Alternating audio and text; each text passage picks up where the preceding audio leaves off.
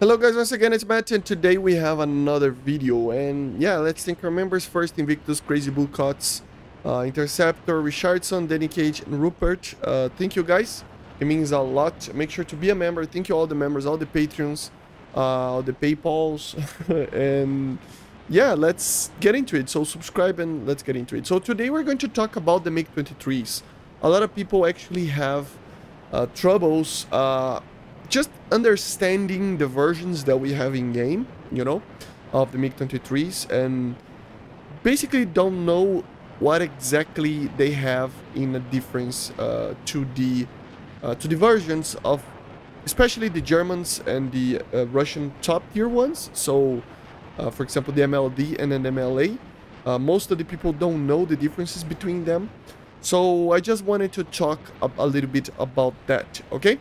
So, first of all, we have the M's and the MFs, obviously. We're not going to talk about the MiG-23 BN or the 27s, but especially the M and the MF, they are very early, very early versions of the MiG-23, early 70s, 1971. So it is just basically that, And when the ML came out, the M normal version, L, it means that it is the lighter version of the M, kinda. That was the initial ML version around 1974, 1975. There were a lot of differences between them, already. So we didn't get this variant yet in game, but we got the MLA, the MLD, which are improvements to that concept. And that concept, at first, the idea was to improve not only the sensors, but also the maneuverability and the weight of the aircraft and etc. So from the M to the ML, you will see a lot of changes, like in weight. For example, in the radar was way better. That not way better, but the detection was better. The engine was the R35, which is a new engine. Which is already the engine that we used in the MLD and MLA. So there was a lot of differences between the M and the ML, And the MLA was an improvement over this concept of a better, lighter, better radar aircraft, equipped aircraft, But he had a little bit more stuff. But let's talk about which it is the objective of the video, talking about the differences between the MLA and MLD. So the MLA is not, as a lot of people think, export variant of the MiG-23, okay?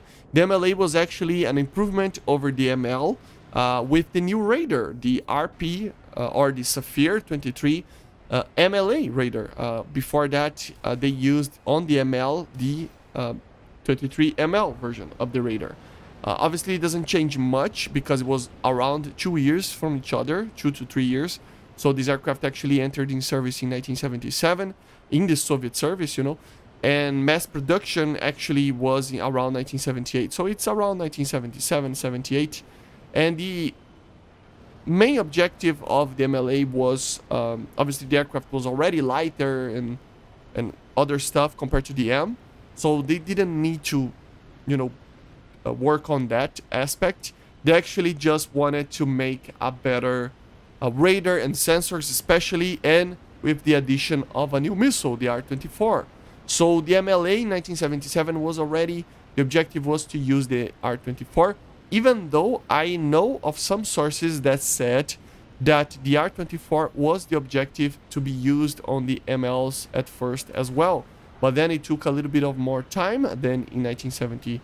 Around the year of 1974, 75, that the ML started production, So they ended up putting it to the, to the MLA version, together with some upgrades to the radar.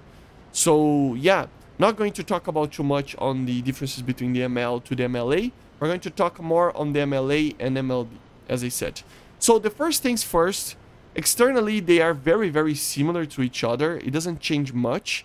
But I think the main differences is obviously that the MLD, if you notice, when you pull some Gs on the MLD, you have the slats, or the dog tooths, you know, or saw tooths, or I mean, it has many names, you know, but basically it's the wings notched leading edge roots, you know. So yeah, basically the aircraft itself had an automatic leading edge slat, you know, that worked as also as a slat, obviously, but also as a vortex generator. So it made the aircraft be able to retain more, energized the top of the wing airflow over the wing, you know, during high Gs or high angle of attacks, you know, especially. So it's an aircraft that's the main thing that you will notice in the game, you know, that the MLD, if you get the graphic, the you know, the graphics of turn rates and energy and stuff, you will notice that eventually the MLA has a better continuous turn and a better energy retention, and the MLD actually turns better, but it loses a little bit more energy, and that's the reason why too, you know. It's still, I mean, comparable to each other. They're very close to each other. It's not something that you will feel a lot, but if you go head to head in a very similar pilot against each other situation, the MLD will be better, you know, in turning, in rate fighting and stuff like that. That's the external part of things, is the main thing, that the wings are redesigned a little bit more on the leading edge extensions, so that it can turn a little bit more AOA on some maneuvers, you know. That helps a lot. Obviously we have another one that it's internal, which is the new radar, the Sapphire 23 MLA 2. So in the MLA we have the Sapphire 23 MLA N003 radar, and on the MLD we have the Sapphire 23 MLA 2, which is just a better version of the MLA radar, the RP23 radar. Okay, normally it would be just a few modifications, but in general it is a greater range by a little bit. You feel a little bit the range. The MLA, you can feel that you can reach targets flying not that high, at around 55 kilometers, something like that, even 60 if they are flying high, or even 70. So the MLA is a little bit less than that. It would be around 45, 50. So you will feel that, you know, especially when you are in a normal battle. You will notice that the radar itself is detecting less range than the MLD, you know, radar.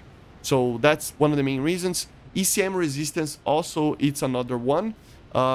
This is kind of hard to test it out in game, but I have sources that I mean, a lot of my friends said that they felt that the MLA radar loses lock a lot more, or that it goes for chaff a lot more, or in general it is a harder radar to get a lock sometimes, depending on the situation that you are trying to lock a target. So in general, the MLD will have a greater range in the radar, a better ECM resistance in some areas, you know, like chaff and stuff like that, and obviously also better range, better detection at looking down. So the MTI mode is a little bit better. The look down modes at high altitudes also are a little bit better. Okay, there is also obviously the SPO-15 Beriosa, but I think in game the MLA also has that. So yeah, it doesn't change much, but it's just it depends on the customer actually, because as I said, the MLA is not a export aircraft initially. It was they actually changed the naming on these aircraft after a little bit of time with its life, which was kind of weird. But yeah, initially it was the M and the MF, and then the MS, which would be the M for the Soviet service, you know, the MF for the pact members, and then the MS for the outside of the pact, like less closer friendlies, you know, for selling, you know, for export. And the MLA, the MLD, they also have these variants. So the MLA has also 3 variants. You will have the Soviet MLA, the pact MLA, and the the Warsaw Pact, I mean. And then the the third variant, a downgraded radar for third world countries, you know. But to be honest, the Soviet MLA for the German MLA would be very, very similar in real life. It would mean just some different modifications to the IFF system and data link systems and stuff like that.